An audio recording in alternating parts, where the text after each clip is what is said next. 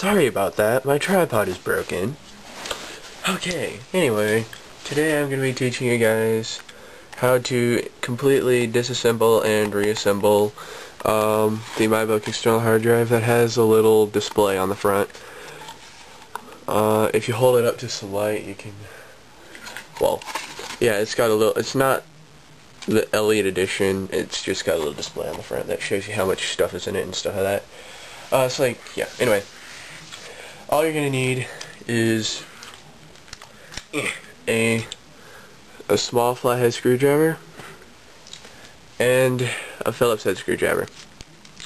So let's go ahead and start by removing the bits if you have a screwdriver with multiple bits, just so that way nothing falls inside the hard drive. And go ahead and use your small flathead to pop open these clips that are located on the back. What I recommend you do is using your thumb, start in the corner, try and get your thumbnail out. And actually, I recommend you start on this side because the hard drive is not over here. So this is not the side with the hard drive. And then just kind of slide your thumb through, giving you some space to insert the there, and then just kind of slide back and forth a little bit to pop that out, and then repeat on this other side here. Once those clips have been done, go ahead and slide the whole assembly out, just like that. Okay, so the next thing you're going to do is take this little foam piece off. Actually, this is kind of rubbery.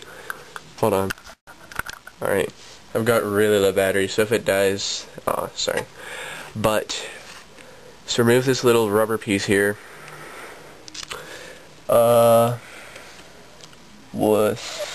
Just take it off, be very careful, because these light fixtures on here, the fixtures that, you know, I guess you could call them fiberglass, I don't know, but be careful because these do seem that like they would be very fragile, and they seem that they could break very easily. Okay, so kind of loosen that up. Pull this, alright, and then just get this off. Careful. And then pop those. Put these somewhere where you won't lose them, or where you won't accidentally, you know, break them. It's time to use your Phillips head. The one I'm using is not exactly, I can't focus on it because the battery will die. It's not exactly sharp, but it's not blunt either. It's kind of, you know, semi-blunt. What you're going to do is you're going to want to unscrew this screw and that screw. Actually, before you do this, go ahead and take the hard drive out of its little mount here, which I don't think I properly installed the last time. But it's held in place by these rubber pieces. It's not, there's no screws holding this in. So it's something to be aware of. I think you might want to do it this way just so that you don't accidentally, or quite frankly, I'm not sure what direction you're supposed to do this in, but just go ahead and sort of push on it a little bit, gently of course, so that you don't accidentally break anything. There. And then you got these little rubber pieces in there. You can take this out if you want to. I think you might actually have to in a minute. Okay, now that the actual hard drive's out of its little mount, we can go ahead and begin unscrewing these here screws. What we are unscrewing, so I should warn you, these screws, when you first unscrew them, are quite tight. Quite tight. Quite tight. So be careful. These here, well, are for the USB interface and the, you know, all that stuff. I'm sorry if you can't see what I'm doing. I'll set it back in frame in just a second. Oops. Okay.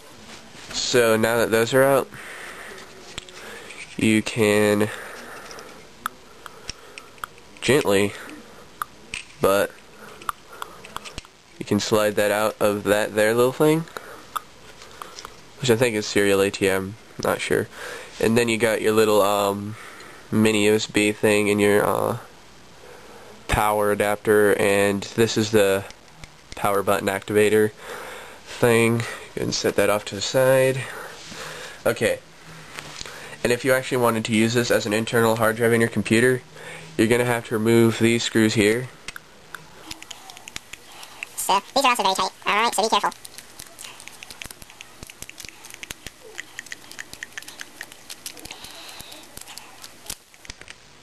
Just kind of slip it off. And there you are. You got yourself a totally naked hard drive. These models of external hard drives have the Western Digital, this is a terabyte, but depending on what size you bought, WD Caviar green. So this is a very eco-friendly one. It is a little bit slower than the other ones. It only is only at 5,400 RPM, but it's got this particular one was made in September 2000 or 18th of September 2009. 5-volt DC. It's just got a lot of information on there. Alright, and you can go ahead and, if your computer supports it, I don't think mine will actually support this as an internal hard drive, but I haven't tried it yet. But if your computer can support it, you can actually put this inside of one of its. You can actually put this inside of it and use it as an internal hard drive. I believe this is a like a $90 value, and like the casing itself that houses it is like $10. So it's very cheap. It's a very cheap casing. So you might want to, if you have like a replacement case, you can go ahead and also put this inside of a much nicer case, because the thing with the case that Western Digital uses in their external hard drives, they don't have any fans, so that might be a problem. Yeah. Whoops. That was my mom laughing, in case you're wondering. Okay, so let's go ahead and see if we can get this thing back together.